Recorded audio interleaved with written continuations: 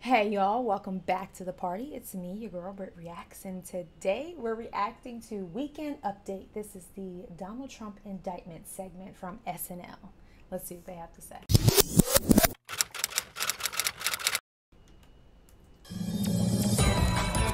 It's Weekend Update with Colin Jost and Michael Che. It feels like the real news. Like legit. Good evening, everyone. Welcome to Weekend Update. I'm Michael Che. I'm Colin Jost. Well, great news for conservatives. New York is finally cracking down on crime. Former President Donald Trump was indicted for his role in paying hush money to porn star Stormy Daniels, and the trial will be like a Stormy Daniels movie because I'm deeply ashamed at how excited I am to watch it. Trump will reportedly surrender next week, but his lawyer, Joe Tacopina, who Trump definitely calls Joe Tapioca. No, because I looked at that and I think my eyes immediately went to tapioca. That's hilarious. This feels like a real news broadcast, like from the production to the set, like everything, like the intro, like feels so real. That's so, SNL is just wild. I'm sorry, I thought the tapioca joke was hilarious. Said that the president will not be put in handcuffs, though he would consider wearing fake breakaway handcuffs and a Superman t-shirt. When Trump surrenders, New York City police will take his official mugshot, which you know is the only thing Trump cares about getting right. I'm sure he's hoping it'll look cool like Frank Sinatra's, but... Holy cow, that's a beautiful mugshot. Is that what Frank Sinatra looked like as a young man? Bergen County, isn't that New Jersey? That's Jersey, isn't it? Wow, look at his eyes. What a stunner. Also, that mugshot that they're referring to from Trump either never came out or they didn't actually take one, right? Because I don't like pride myself in following the news much. I tend to stay away from it because I like to be a happy person. But I feel like I would have seen that somewhere on Beyonce's worldwide internet. Like I would have, right? But I didn't see it. So, holy cow, Frank Sinatra. I mean, the bang, the like wisp, it just, who? And the fact that this was maybe potentially Thanksgiving in 1938, because Thanksgiving sometimes falls on the 27th, right? I'm so off topic right now. Good God. I bet it'll end up closer to Nick Nolte. Trump is reportedly being charged with 34 counts of business fraud. Business fraud is also what they call the Trump costume at Spirit Halloween. President Are those Biden bananas? Their hair looks like that banana. He had no comment on Trump's indictment, and then he danced away like the Six Flags guy. Oh my God! I think you have to be like a certain age to know who the Six Flags guy was. That just made me feel so old. When's the last time you've been to Six Flags? Leave it in the comments. Away like the Six Flags guy.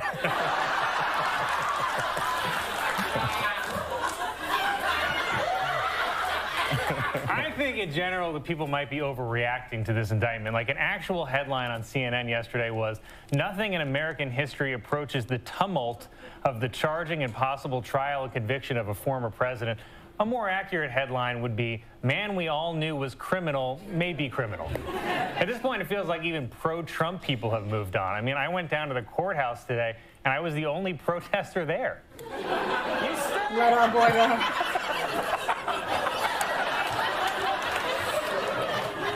I told them not to laugh at you for April Fool's. This came out on April Fool's. The April Fool's joke was not to laugh at the joke. Is that what happened? Did they not laugh? Did they not laugh, y'all? I'm so confused. I told them not to laugh at you for April Fool's.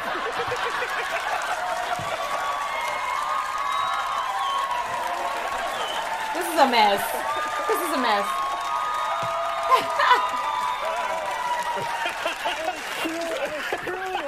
Am I not mic'd? And then I was just like, oh, I just suck. All right, moving right along. That's hilarious. Marjorie Taylor Greene. You're evil. Plans to come to New York on Tuesday to protest Trump's indictment because apparently it takes her 3 days to put on her Joker makeup. No, they'll probably laugh at this next one. They'll probably laugh at this next one. That's funny. That's funny. I love that they're like 100% breaking the fourth wall, which is hilarious. He's like, I told the audience not to laugh. And now that I think about it, I guess they weren't laughing as hard at his jokes. Like maybe they were trying to like hold it in, or, you know, sometimes they add laughter audio. I don't know who that lady is. That makeup joke, though, was yikes.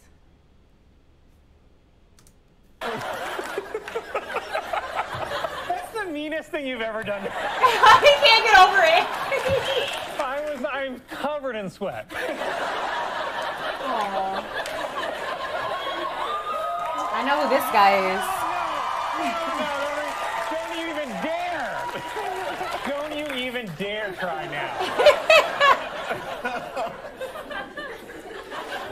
Florida Governor Ron DeSantis, who thinks he's Gaston, but girl, you LeFou.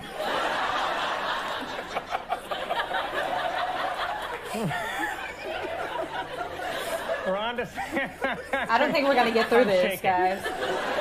I don't think we're going to get through it. Ron DeSantis said Florida officials would not help extradite Trump back to New York unless, of course, he agrees to take a busload of migrants with him.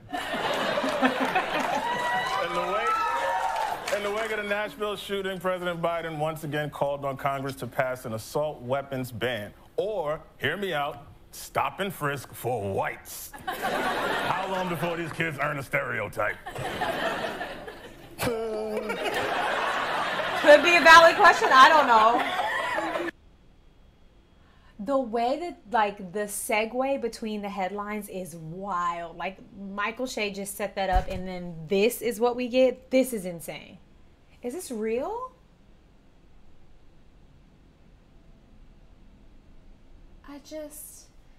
The meaning of Christmas is really what I'm thinking about here, right? Like, the true meaning of Christmas. And it's like, what does this have to do with the other?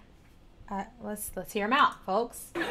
Congressman Andy Ogles, who represents the district where the Nashville shooting took place, is being criticized for a Christmas card where he and his family are holding assault rifles. Okay, even putting aside mass shootings, who are you psychos sending these cards to? If I received that in the mail, I would move. All this card tells you is, I'm armed, I have terrible judgment, and I know where you live. Democratic Representative Jamal Bowman and Republican Thomas Massey got into a screaming match on Capitol Hill after Bowman called the GOP gutless cowards for opposing gun control, which is a cheap shot because if there's one thing Republicans definitely have, it's big old guts. Trump has also been promoting a song called Justice. That was Ted Cruz, right? I don't know if I've ever seen Ted Cruz like standing up. I think I've only ever seen him in sit-down interviews. So this is new news to me.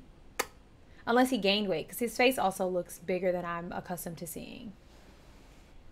All right. Thanks for that. Trump has also been promoting a song called Justice for All, which features himself and a choir of men jailed for their roles in the January 6th attack. And I feel bad for the January 6th singers. No way. You know, jail gets a lot worse once the other prisoners find out you're in an a cappella group.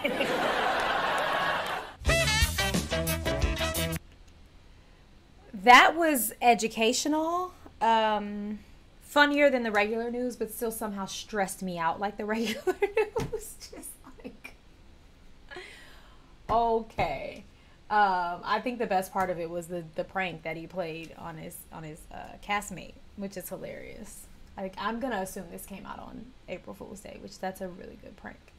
All right, well, let me know if I should be watching more of these. If there's another, I'm assuming they do these weekly on SNL, or at least every time there's like stuff in the news, which is every single second of the day these days. So I don't know, let me know, but do me a favor and go and have the day you deserve. Peace. Hey y'all, before the video ends, I just want to let you know merch is here. Well, it's coming. It's just a few days. The Have the Day You Deserve collection is on the way. It is available July 4th for all Patreon members and July 11th for everyone. I have left a preview here on the screen for you. I hope you are as excited as I am, and I hope to get to see you in the merch. Go and have the day you deserve.